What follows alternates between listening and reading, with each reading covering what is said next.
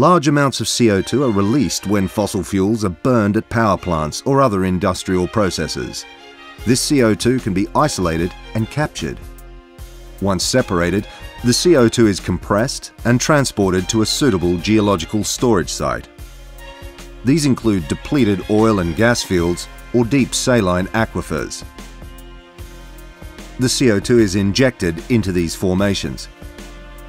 The caprock prevents it from returning to the surface, and it becomes trapped within the pores of the rock. These sites have securely contained fluids and gases for millions of years, and with careful selection, they offer confidence in the integrity of CO2 storage.